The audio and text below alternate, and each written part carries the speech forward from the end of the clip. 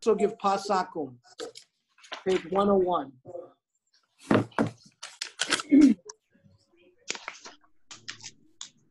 One of the important and interesting areas of Hilchos Kashrus involves a series of rabbinic zerot instituted by Chazal on specific foods produced or prepared by Gentiles. Pasakum, not eating bread baked by a Gentile. Cholavakum, not drinking milk that was milked by a Gentile. Gvinasakum, not eating cheese produced by a Gentile. And Bishulakum, we've taken care of. And Stam Yenam, not drinking wine produced, owned, or touched by Gentiles. In each of these cases, there was a specific concern related to distancing ourselves from the Gentiles and or the concern that the food might be non-kosher. And we're going to discuss tonight Pasakum. The Mishnah of Zorah says, Elu dvorim shel goyim asurim v'nesurim yisur hana.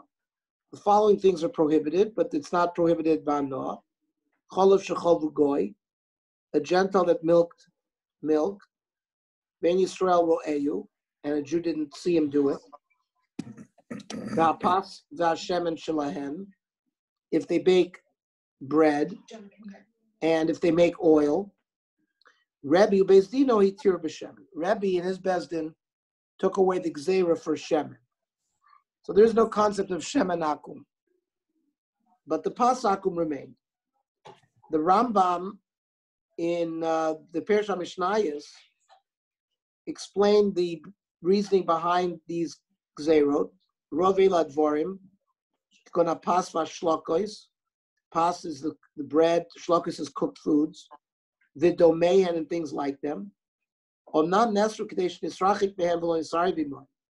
It was mainly made for, we should stay away from them. We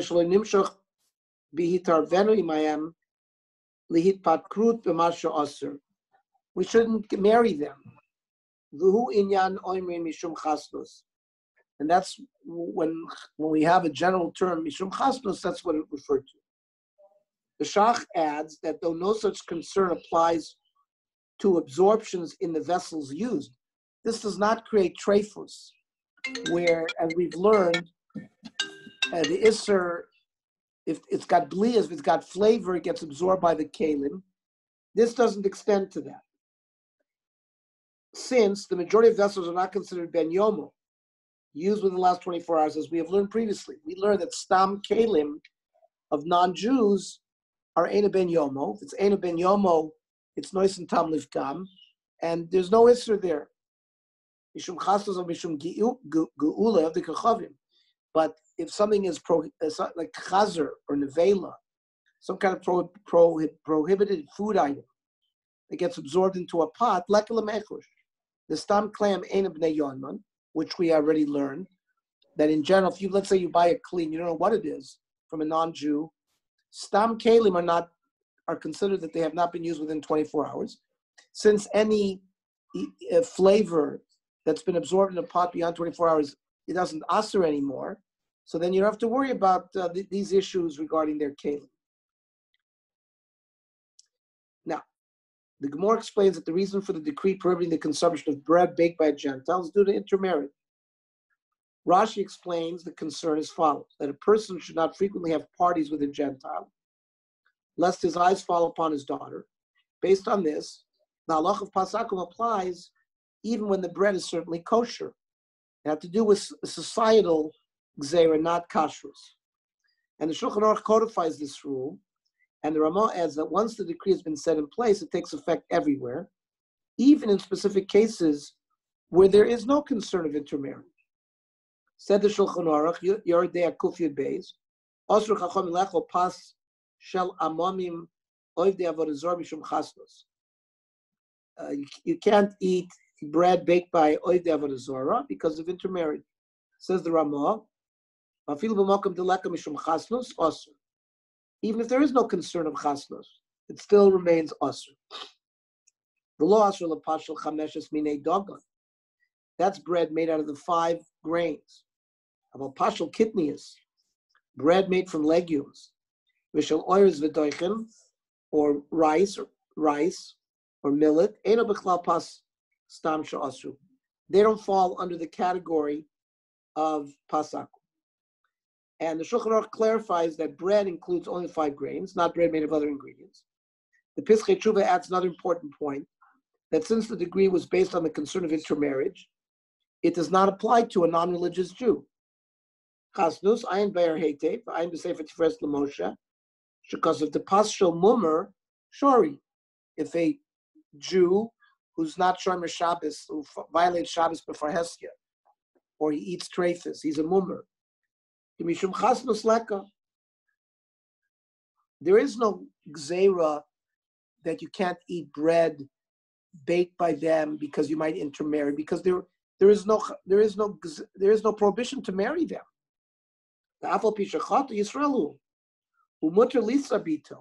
And you can marry his daughter. So there is no inyan of pas akum as it relates to a non-religious Jew. The Yalkut Yosef clarifies further that although the Shulchan Aruch refers to idol worshippers, pas akum applies to all Gentiles and not just idolaters, since intermarriage is forbidden with all of them. The issue of intermarriage, you can't marry any Gentile, whether they're Ovdei Avodah Zarah or not. So the Yalkut Yosef clarified that it's not referring just to, because you might have said, well, today the Muslims are not Ovdei Avodah Zarah. Certain Shitas hold that Christianity, although most of the poskim say that it is a Avodah Zarah, there are those that say that it's just Shituf. So they might say, oh, there's a leniency, they're not considered Ovdei Akum, we can eat their bread. So the Yalkut Yosef clarifies, Pas Balabayis Goy. We're going to see in a minute why Balabayis, meaning not a baker. The bread baked by a householder, a non-Jewish householder, Shasur Yisrael. It's also for a Jew, Ein Chiluk B'zeh Ben Goy Notzri, She'oved Avodah Zarah. You see how because the Yalkut Yosef follows his father, the Ovadia Yosef, that said that Christianity is Avodah Zarah. L'goy Yishmaeli she'eno Oved Avodah Zarah. To a Muslim that it's not considered Avodah Zarah, but his pas would be considered pas akum. Sherikolatam mishum chasnus. V'zeh shach gam l'gabi Yishmaelim she'en Oved Avodah Zarah. We're not allowed to marry them. So although the rule of pas akum appears from the sources so far to be absolute, the Gemara in Avodah Zarah distinguishes between 2 types of bread.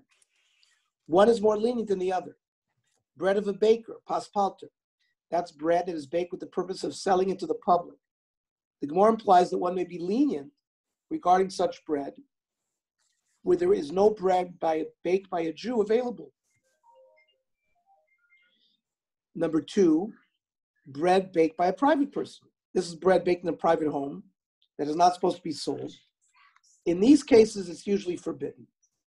Says the Gemara in Masechet Avodah Zarah, Rav Yosef, V'tem Rav Shmuel Bar Yehuda Amar, Lo kachayim ma'aseh, elo amru pamachas halach Rabbi l'makom echad. Rabbi once traveled somewhere.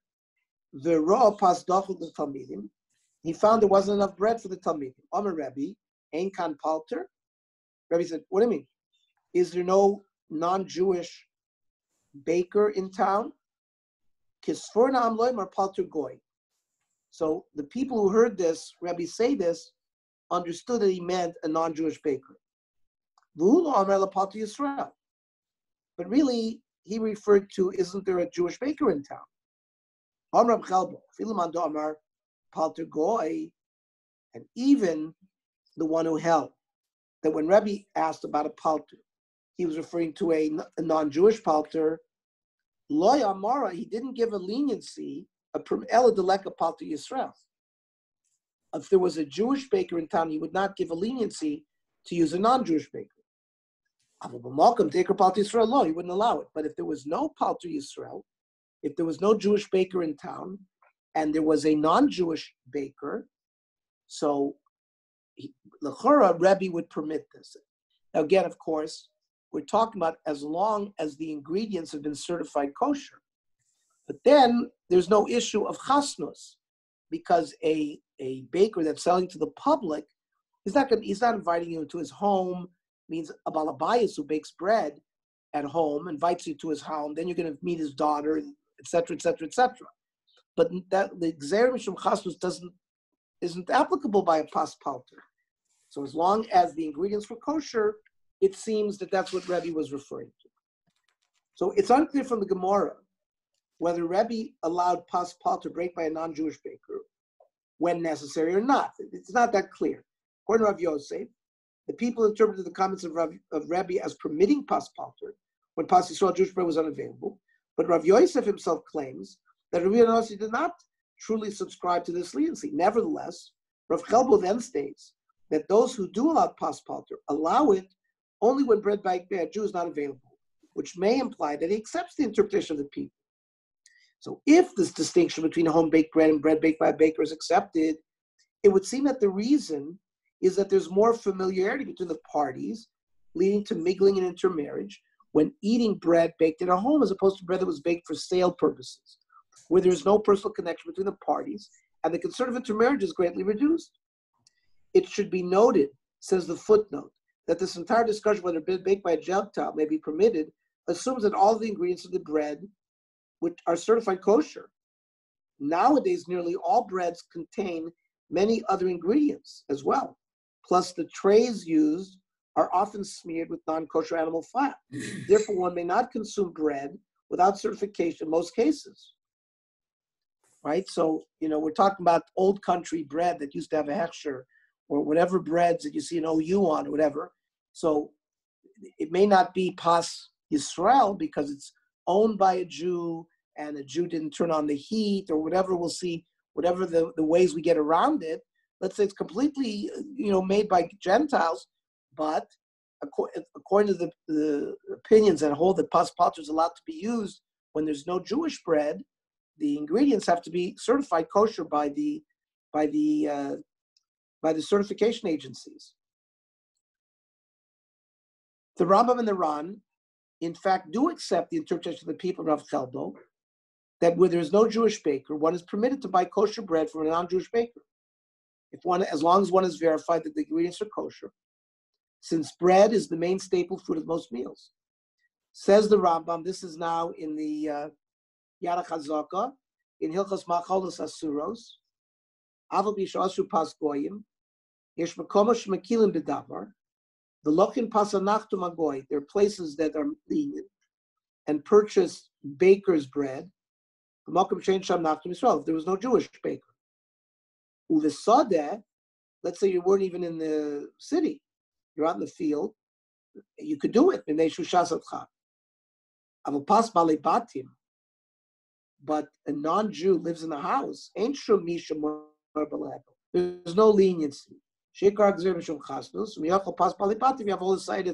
If it was permitted to eat bread baked by a non-Jew, you'd accept invitations to his house. You would begin socializing with him, and that's the whole reason why Chazal prohibited this in the first place. The Shulchan Aruch also mentions the same leniency that some practice of forbidding pas palter when pas Yisrael available. The Ramah then clarifies that the definition of pas palter depends upon the purpose of the bread rather than who made it. Therefore, a private homeowner who baked a small amount of bread to sell is considered a palter. And a baker who bakes bread at home for his family is considered a homeowner. So the heter refers to bread that is baked in order to sell. That's going to be the way the Ramah understands pas palter. Yesh mekomosh makilim b'davar lochils pas anachtu magoy. This is Shulchan Aruch. V'mokom shein sham nachtu Yisrael. V'nei shishas avchan.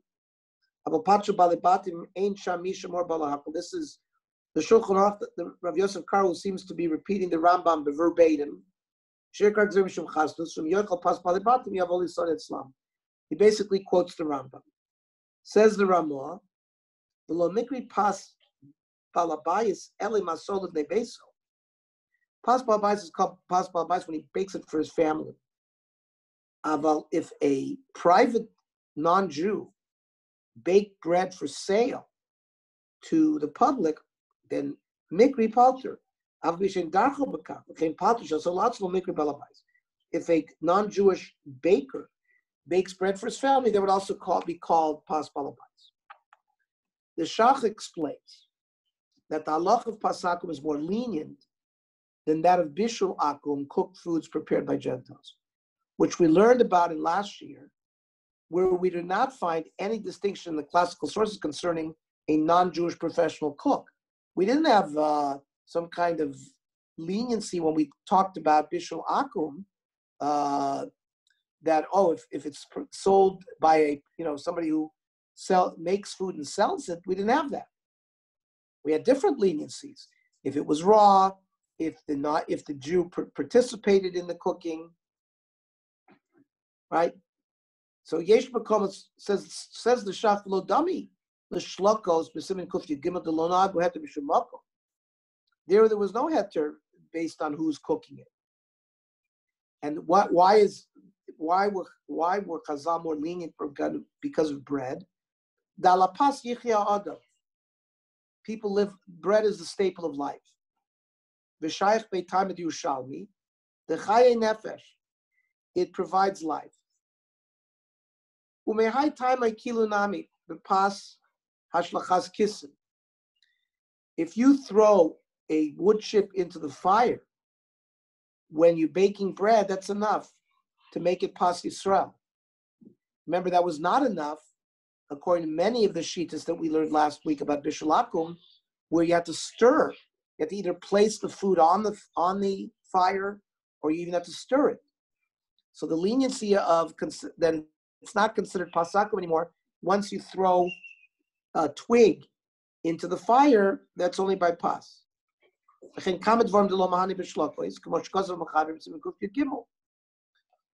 Rishonim were even more lenient than the Rabbim and Shulchan Aruch, and permitted pas Akum even when there is bread baked by Jews available. The reason for this is that, in their opinion, the prohibition did not spread through the prohibition of pas Akum didn't spread throughout the entire Jewish people, and this is how Tosfos of Avodah Zarah learned. Michlal de ikla man de shori. There's another mandomer who permits it. Mitikomer pas lahutra bezdin. Because in one of the sukkahs it says bread that wasn't matir bezdin, michlal de iboy, that if the bezdin wanted it, havasharile, they could have permitted it. Amaloi poshat isser. The isser didn't spread everywhere. We can't samchat telechu pashal goyim. Kivin shlo poshat isser b'chol Yisrael. That's why there are people who will eat baker's bread made by Gentiles, because the Isser didn't spread. And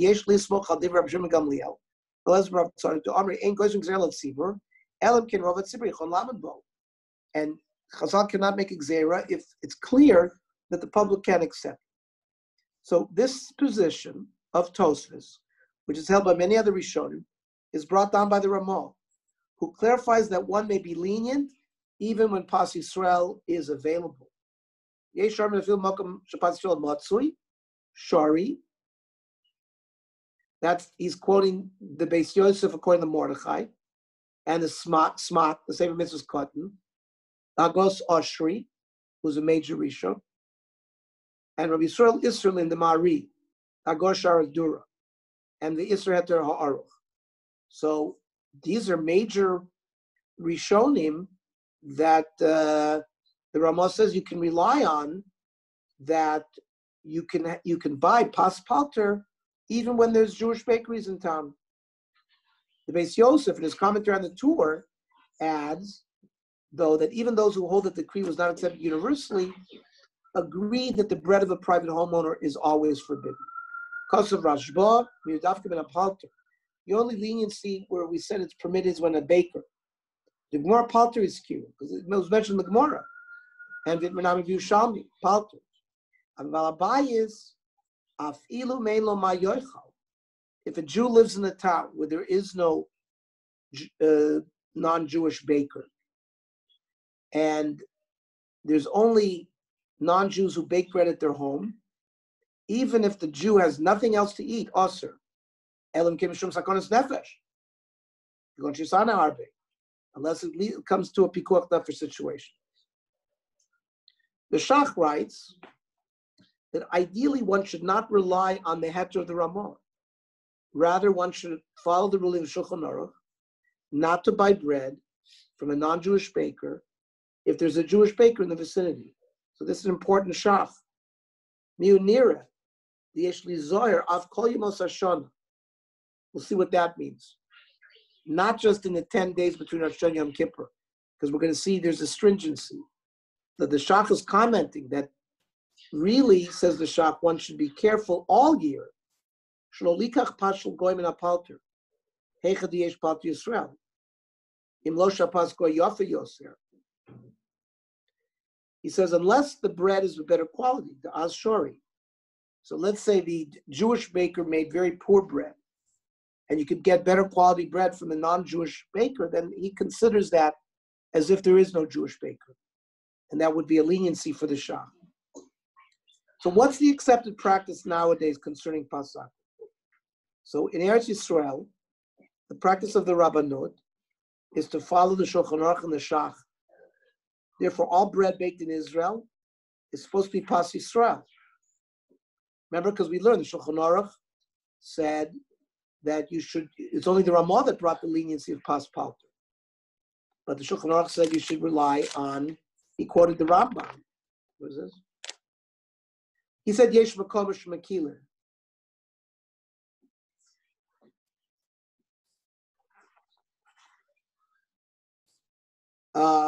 But the Shach is very clear what he's saying. Therefore, all bread baked in Israel is supposed to be Israel. In the diaspora, although some are stringent, it seems that the widely accepted practice in many places is to be lenient based on the Ramah and to permit pasakum. This is the position of the OU and many other kashrus agencies, that pas palter produced by a non-Jewish company may be certified as kosher, provided the ingredients are kosher. The Shulchan Aruch recommends that even those who are lenient about pas akum during the rest of the year should nevertheless attempt to be stringent about it during the Aseret Tzurba. Says the Shulchan Aruch, Af mishen and nizar mipashul goyim, Aseret Tzurba tzarach li zahir. Says the Mishnah Berurah, Aseret Tzurba tzarach li zahir, hainu afilu mipas palter shel goyim. The Mishnah Berurah explained to us that it meant even those people who eat non-pasakum bread, not pas Yisrael bread, pasakum, the rest of the year during Aseret Tzurba, I once heard Rabbi Krauss in one of his pre-Rosh Hashanah, pre-Yom Kippur discussions. I mean, what kind of halacha is that? I mean, all year you eat it, and now you don't eat it? I mean, like, what is that? What does it mean? So he referenced it like it's like a showcase of. That means between Rosh Hashanah and Yom Kippur, it's like we have a show window, like Macy's on Fifth Avenue in the holiday season. They decorate their windows. So this is our chance to show Hashem. It's like our show window between Rosh Hashanah and Yom Kippur. We are signing on, to His army during this period of time. And even though, we can't hold on during the rest of the year, but at least now, and I'm sure there's other explanations as well. What is the halacha in cases where even no pas palter is available? Is there any leniency to allow pas akum of a private owner?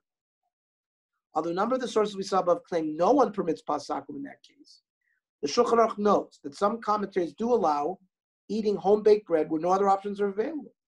Yesh mi she'omer, d'makom she'ein palter matzui klal, mutar afilu shebali batim. Means if there's no non-Jewish baker and you can't bake bread yourself, you could eat bread as long as the ingredients were kosher from a balabayas. Says the Ramah, you don't have to wait. There's a shipment coming in a month of kosher bread. You don't have to wait. The Gra explains why are we makel here. Snan machilin v'sachsanya d'mai. The achsanya was when the Roman legions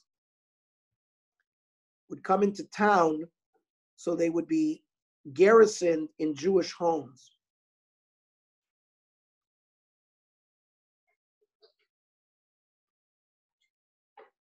Or if there were guests, and these are Jewish guests, you could feed them demai. Demai is suffix, meiser suffix truma has not been given if you buy it from an amaretz. So the din is, technically you have to give meiser and truma again. But you could feed, b'shas adchak, you could feed the achsanya demai. The Amrin and Sham Yusham Afilach San Yisrael, even if it's a Jewish guest. Due to the doichik, if it's a pressing need. Right? The Ma'is, the rabbinic decree, that required people to assume that some tithes were not taken, some of which at the time were somewhat lax about. The Gemara is explaining that since it's a rabbinic stringency, the sages were lenient. And since the whole issue of Pasakum is a rabbinic stringency, you can be lenient. That's how the Gemara explains. Thus, the Gemara explains that just as it is permitted for a traveler who will otherwise go hungry to eat mai, so too it's permitted to consume Pasakum if necessary. There's an important leniency that is relevant even for those who eat or only certified Pas Yisrael baked goods. According to Avodah Zarah, even if a Jew took part in the baking process in a very minimal way, such as turning on the fire or even throwing in a small piece of wood, the bread is considered Pas Yisrael. So, Am Ravina Hilchos Sahai Rivsa de Shagar Akum V'Afa Yisrael. The non-Jew lit the fire, but the Jew baked it. Or vice versa. Inami Shagar Yisrael, the Jew lit the fire V'Afa Akum, or Inami Shagar Akum V'Afa Akum, V'As Yisrael V'Chata B'Chitui, the non-Jew turned the fire on. The non-Jew baked it. Comes the Jew and he just stirred the coals a little bit. Shapir Dami. So of course and that's called Pas Yisrael. That's called Pas Yisrael. And this ruling is codified by the Shulchan Aruch. Hidlik Akam Asatan of Avo Yisrael. If the non-Jew lit the oven, but the Jew baked the bread. Oh, vice versa. Hidlik Yisrael Vafa Akum. The Jew lit the fire. Even if he threw one little twig, hitter kala pashabo. It's all considered Pas Yisrael. The whole thing is just to show that their pas is also. Okay. Any comments, questions, arrows? Give me some lemonade if it's not good. Thank you. Okay. So we can go on to Cholavakum. Oh, thank you.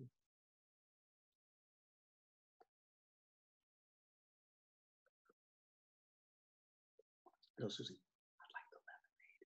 There's some cold water in the refrigerator. You can make my lemonade. The second gzer that we will discuss is Cholavakum, not drinking milk that was milked by a Gentile. The sages prohibited drinking milk that was milked by a Gentile, only if a Jew did not observe the milking. In this case, though, as opposed to the halach of Pasakum, the reason for the prohibition given by the Gemara is not related to concern for intermarriage, since drinking milk together does not usually lead to exceptional intimacy with the one who made it. Rather, here, the reason is due to the concern that the Gentile mixed milk from a non-kosher animal, such as a camel or pig, into the cow's milk. Why should it be a problem with milk of a non-Jew? Do you think they're going to switch non-kosher milk for kosher milk? Tor chiver. Milk from a kosher animal is white. Tameh, milk from a pig or a non-kosher animal is yaruk, is green. So you can tell the difference by looking at it. Imishum iruvi. Now, maybe they're going to mix it, and therefore you can't tell the difference. Nikum. What you can do is let the milk stand and see if it will harden. The Amar Mar Chalav Tahar Omeg. Chalav Tameh Eina Omeg. So if there's Chalav Tameh there, it won't harden. So there's a test to make sure that it's not mixed. So the Gemara says, eat a kaboy lekvina, fine. If the purpose of this milk was to make cheese, so then hachanami. But what about regular drinking milk? Hachmayaskina, the kaboy lekimakama.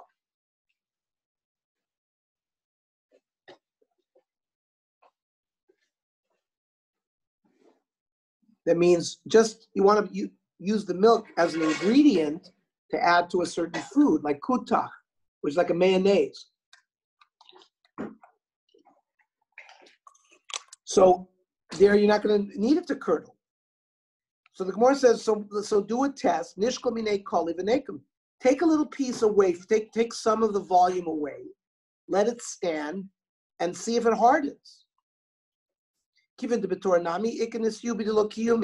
Because there are other aspects of the milk, the whey, that also will not harden. So it can't. It's not a perfect test. Even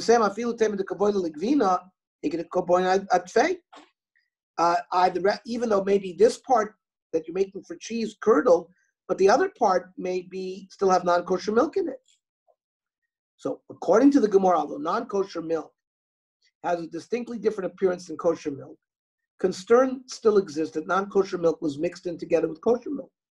And even though one could theoretically attempt to curdle it to determine whether it is non-kosher, since non-kosher milk does not curdle, this would still not conclusively clarify the makeup of the mixture, since there's always some whey that does not curdle in milk, and this could be from the non-kosher milk as well.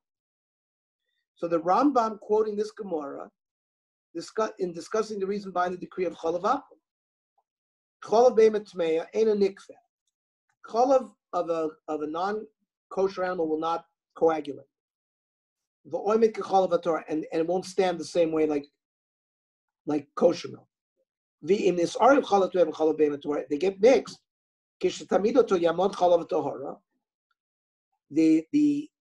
Only the kosher milk will coagulate. And the non-kosher milk with its whey will flow out of the cheese, and it'll be a mixture, kosher, non-kosher. So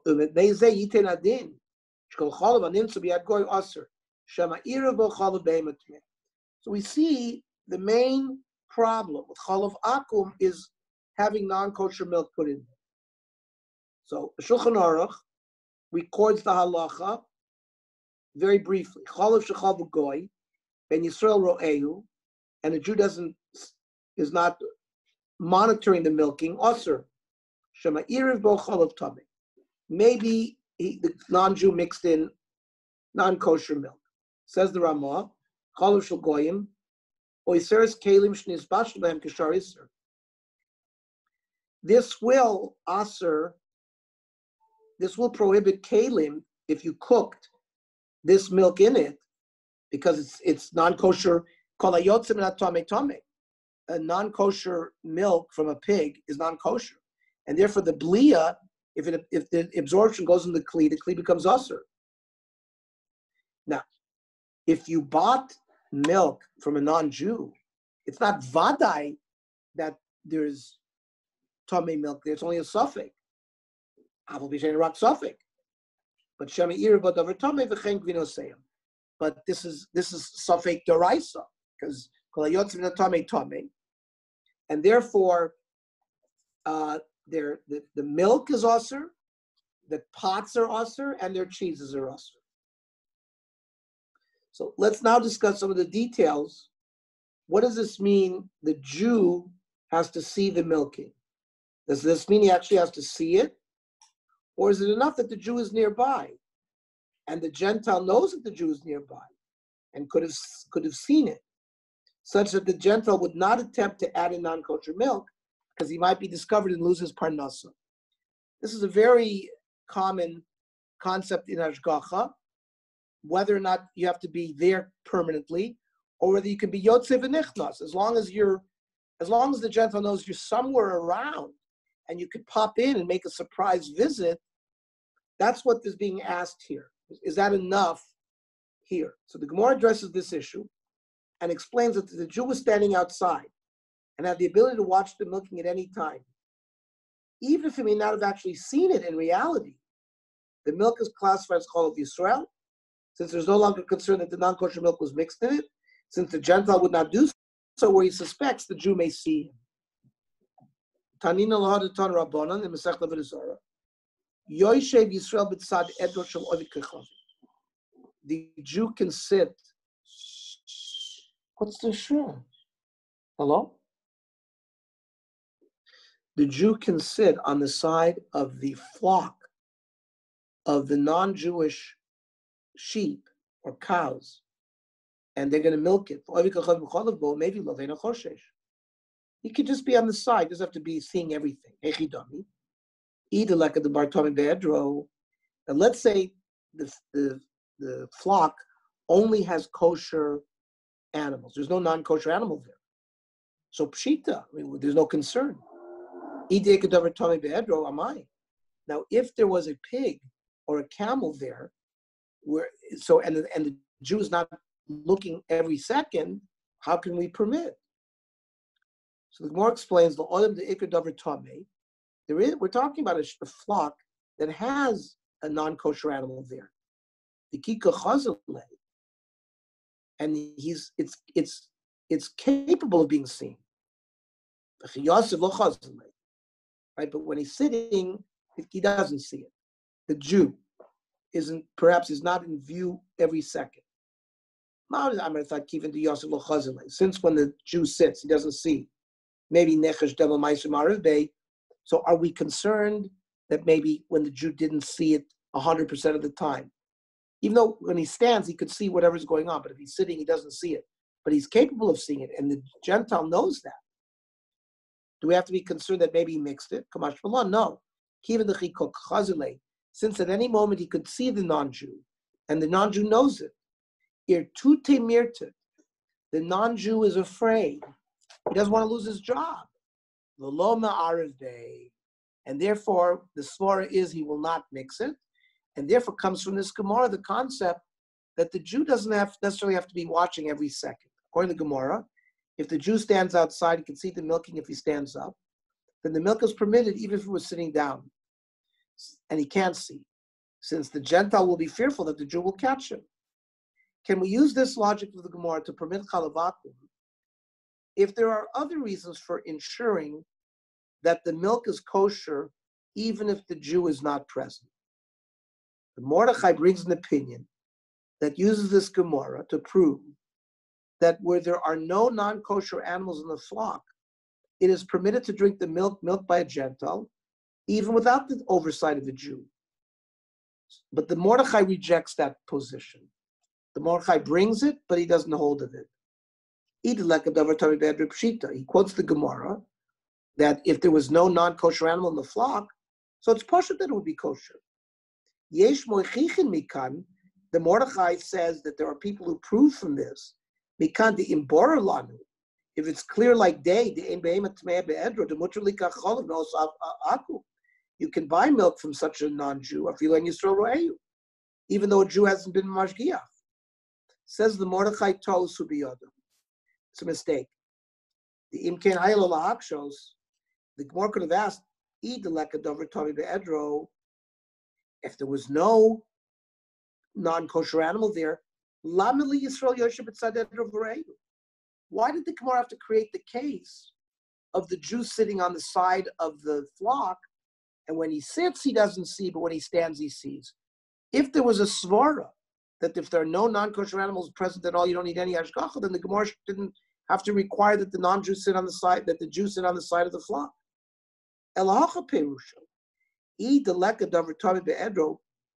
So if there's no non-kosher animal in the flock, it's certainly clear that if the non-Jew sits on the side, doesn't see exactly what's going on, that it would be permitted. So according to Mordechai, the fact that the Gemara requires the Jew to sit outside proves that knowing no non-kosher milk was added is insufficient. The presence of the Jew outside is critical. So the Shulchan Aruch and the Taz rule in accordance with the Mordechai that even where there is no non-kosher animal in the flock, a Jew must be stationed by the side of the flock. Hayachol beveso. The non-Jew was milking the animal in his house. Yisrael Yoshev b'machutz. The Jew is on the outside. Im yadua she'en lo davar tamei be'edro muter. If you know that he didn't have any non-kosher animals there, it's permitted. And says the Ramah, the Jew has to be there in the beginning. V'yira b'kli, and look into the kli, that when they started, because we can tell by color that there wasn't some non-kosher milk that they were adding to them. Says the Taz, aval kol ponim be'inan sheyeshev v'chutz b'tzad edro. Means even if you've determined that there are no non-kosher animals there, you need a Jew being there. However, the Ramah does bring a different leniency concerning a case where a Gentile is milking cows on the premises of the Jew. In this case, he is leniency if there's no concern of non-kosher milk being mixed in. The Ramah was in Krakow. They had non-Jewish maidservants. There were many Jewish farmers in Poland. Tevye, the milkman, was actually in Russia, but it was the same thing in Lithuania and in Poland. So they had maidservants in the Jewish home that were milking the cows, or in the corral over Dir Shalem.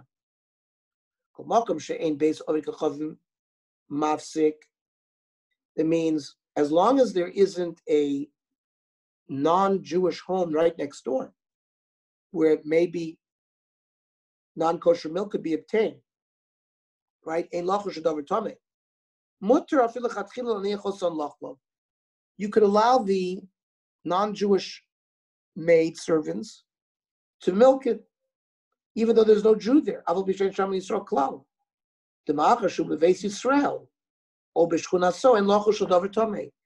He's in the Jewish neighborhood, he's in the Jewish house.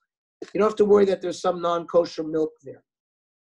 Now, this leniency would seemingly not be applicable in most situations where the milking takes place on the premises of the Gentile. Despite the limited nature of the Ramah's leniency, the Pri Chodosh, who was an Achron commentary on the Shulchan Aruch, developed a leniency that would apply even when the cows are milked in the property of the Gentile. The Pri Chodosh suggests that the reason that the Mordechai we saw above was machmir, that the Jew must be present, even if he cannot see the actual milking, was due to the concern that the Gentile might pour in non-kosher milk that he had inside his own house. Based on this, the Pri Chodosh rules that if it could be ascertained that there is no non-kosher milk in the entire vicinity, cholav akum would be permitted. Says the Pri Chodosh, im cholav tameh eino nimtza b'makom. If we know that there is no non-kosher milk,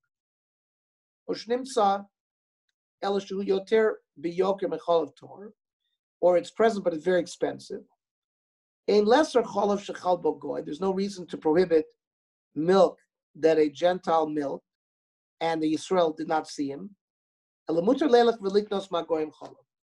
He says you could buy such milk. And here's a biography of the Pri Chodosh. Many Achronim agreed with this hector of the Pri Chodosh, at least where the custom was already there to be lenient, or non-kosher milk is more expensive. Among them, the Radvaz and the Kaf HaChaim.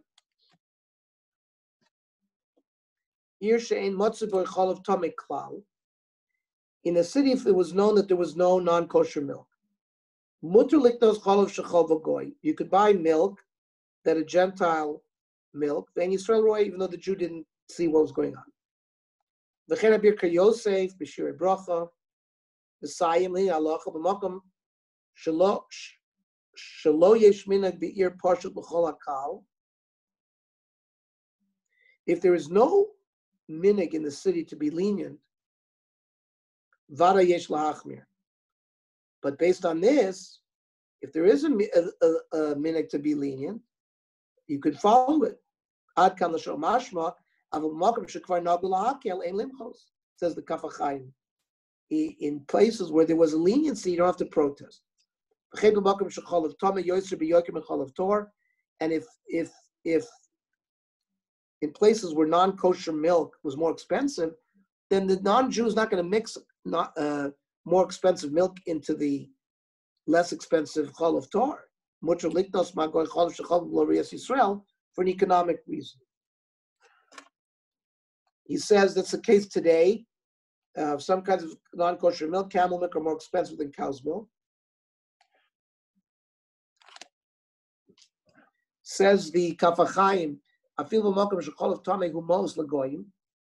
even where pig's milk or camel's milk is disgusting to Gentiles, you still can't buy milk from them. Imen Yisrael ro'eyu. Da'agam deim porshim shalocha, even though they personally might not drink it, mikol makom mochnos Israel laglam midosam, but they could, to increase their profits, they might do it. But so the Kaf HaChaim brought opinions that seemed to agree with the Pri Chodesh that there was a leniency to buy milk as long as there was no non-kosher milk present, or the non-kosher milk was more expensive. But many disagreed with the Pri Chodesh, including the Chasam Sofer and the Aruch HaShulchan. They held that the Chachamim did not make a distinguishing feature when they made this decree. Said the Aruch HaShulchan, Ve'ein lishol de boin de bartame be'edro lama lanu shea Yisrael yoshev b'chutz. That means if there's no non-kosher animal present, why do we have to have the Jews sitting around? Harei ein shum chashash b'zeh. Omnam, that means there's no, what are we worried about? Omnam kasra rishonim, the kol shea Yisrael lo ro'ah chaliva klal. If a Jew didn't see the milking at all, that's how the Aruch HaShulchan learns. According to all opinions,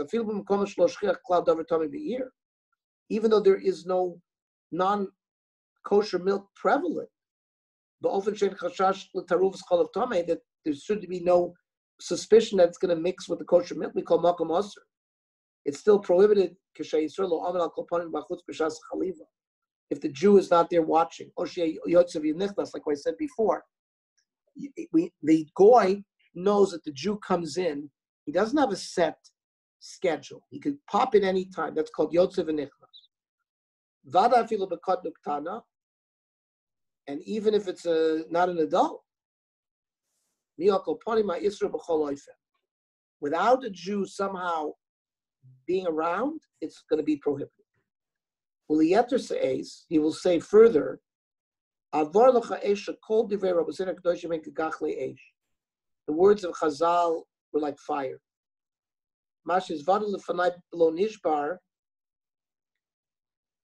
He believed Nishbar. He once had a broken heart. He was in the Bezdin in a certain city. One of the important Balabatim, who was lenient regarding Cholov Akum, when he traveled to the big city. The Yoshev taught him B'Sham, he did business there. They would put coffee, they'd have coffee, they put milk. How you call him Cholov Shamin, Shekoim Smetana, right? Smetana, they would buy fatty fat.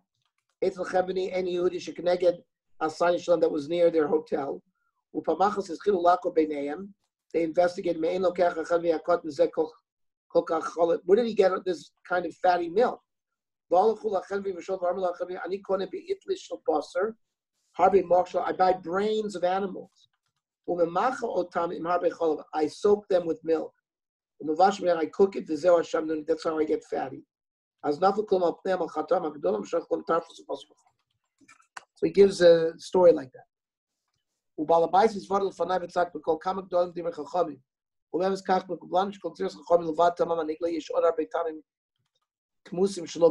many reasons they gave.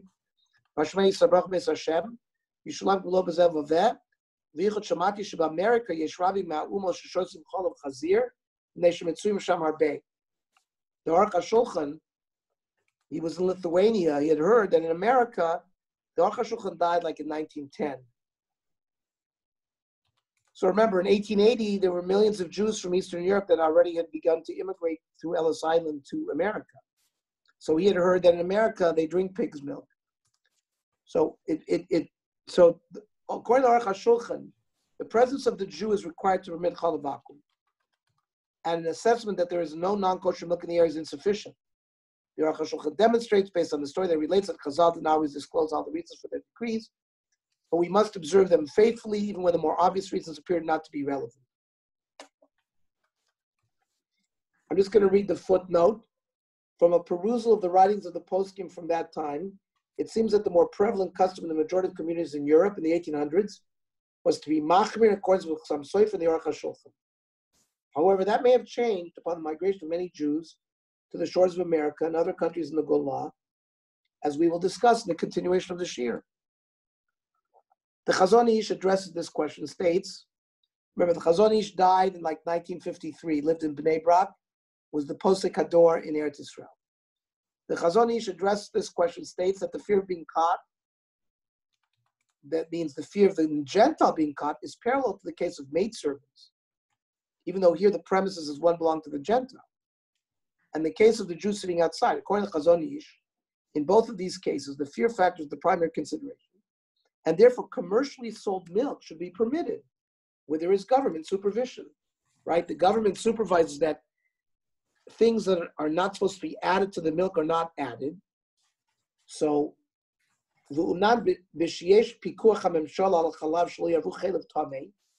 if the government is checking that they can't put other types of milk in there, and there would be a financial penalty. This is like maids who would milk in like the Ramah broad, and they're afraid. Similar to the case where one sits by the flock and he sees. That means he's relating government supervision as if the Jew was there. So the Chazon Ish is Mekel. Many of his contemporary Achronim, particularly the Minchas Yitzchak, the Dayan Wise, who was the Mashgiach in the Eida Charedis.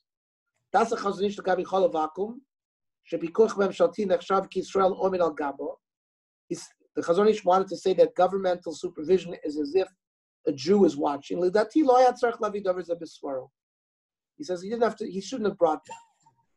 Ki'ilu hi halacha psuka, as if this is the final halacha. Sheyadu sherov hacharedim b'dvar Hashem izrim b'kashos machon nizram od me'od b'chal havakum afilu b'zman hazeh.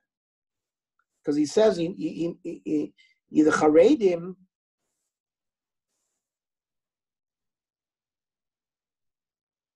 This was somewhere else where Rav Yitzchak Zilberstein, the son-in-law of Rav Elyashiv, brought the opinion of the Chazon Ish as the absolute halacha. And he says, no, because we know that many Charedim are careful with kashrus regarding chol vakum, so he doesn't understand why they have to bring down the ferush, this leniency of the Chazon Ish. Now, it's now 9 o'clock. And we come to probably one of Rav Moshe Feinstein's most famous tshuvas. And I want to save that for next week, so we can go into it very, very carefully. This is what all of us relied on. I know in Los Angeles, Sydney will definitely remember, in the 50s and 60s, there wasn't availability of Chol of Yisrael. And most Orthodox Jews relied on this Igros Moshe, at least at that time. Of course, later on, Chol of Yisrael became much more prevalent. It became available, and we'll see how that changed. We'll see, therefore, how that changed the halacha, etc. But this tshuva of Rav Moshe we should go into very, very carefully because it was very important for many years.